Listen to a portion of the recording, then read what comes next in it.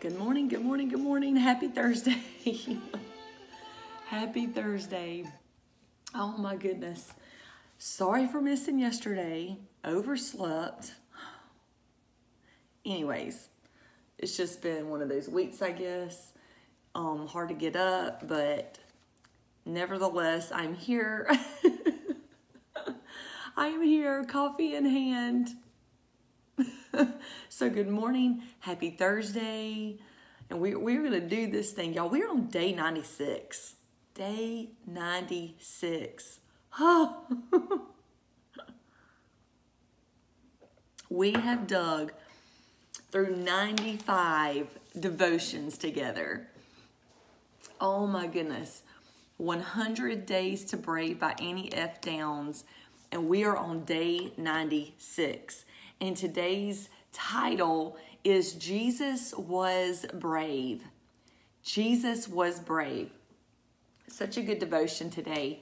John 15:18 is the scripture, and it says, if the world hates you, keep in mind that it hated me first. If the world hates you, keep in mind that it hated me first. John 15:18. If you're watching me live, give me #1. If you're watching the replay, give me #2. And we're going to get going here in this devotion today.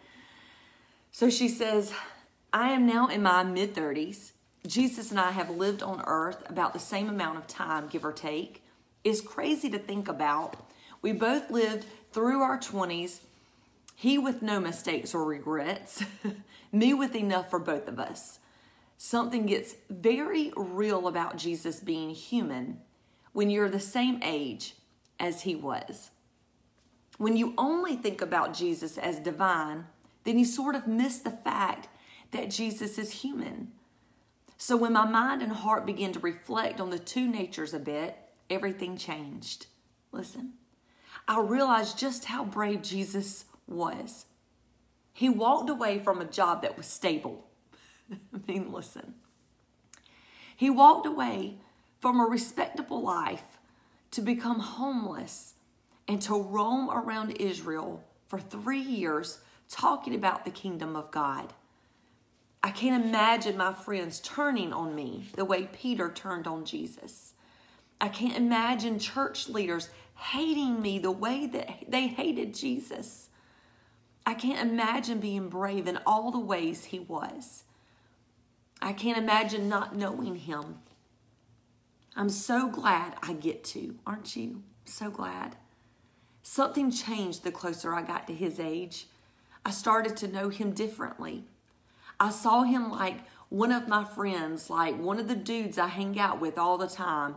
He's not some adult doing adult things. He's my age. It stokes my fire of courage, remembering that Jesus did some majorly brave things right here, right where I am. Single like me, human like me, sinless, unlike me, but tempted like me. And he took a risk on me and you, all of us, right? He asked his disciples to do the same, to give up everything to follow him. And he asked us to do the very same thing, to follow him, to live our lives bravely as he lived his, pouring it out for a hurting, hostile world. The world hated Jesus, but he was brave enough to give his life for it anyway. What love. What love, guys. The truth of who Jesus is and what he did on earth, the Son of God who came to earth to take on our sins, is the most courageous thing this planet has ever seen.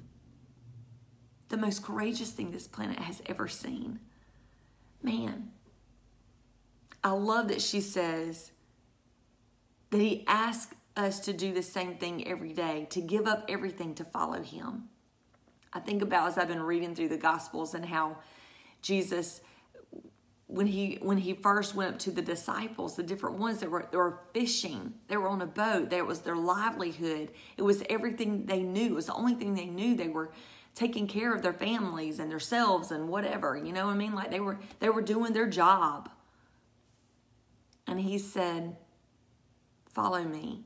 And immediately they did. They just did it. They just dropped the nets. They got out of the boat and they followed Jesus. They left their family. They left everything. They left it all behind and they just followed him. And he's asking us to do that, to follow him. To not depend on everything else, right? Stop following everything else. Follow Jesus. Man, follow him. Read the Gospels. Find out who he is and what he's like. What his life, his ministry was while he was on earth. While he walked the earth. Man, read it. Read his words. Find out how he loves us so much. And why he said, follow me. Follow me. Come and see.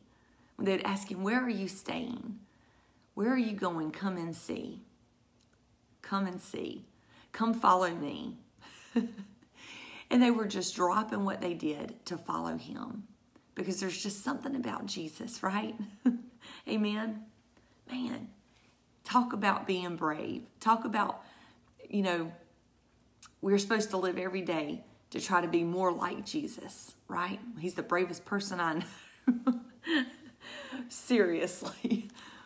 We want to be more like him every single day. Her Be Brave challenge here, it says, thank Jesus for the courage he showed in all the Bible stories you have read about him. And everything that we've read, everything that we know, thank him. Thank him for that courage, for doing it, for being the Son of God, for just doing all the things that he did, the miracles, man, for believing, right? Has to, he's Jesus. But just thank him for who he is. I think sometimes we forget just to thank God for who he is. We want to thank him for all the things he can do for us, but we don't stop for a second just to say thank you for who you are. So let's do that today. Let's thank Jesus just for being Jesus. That's the devotion today, guys. That's it. That's day 96. We are almost through with this thing. There's only 100 in here, so we are getting to the end of this, and not so sure what I'm going to do next. I'm going to do something. Going to do something. But that's it for today. Y'all have a wonderful Thursday. Be blessed. Smile. Oh my goodness. It's a blessing to be alive today. Thank the Lord for everything, for being who he is, right? Y'all have a blessed day, and I will see y'all tomorrow on the EMJ Daily. Bye, guys.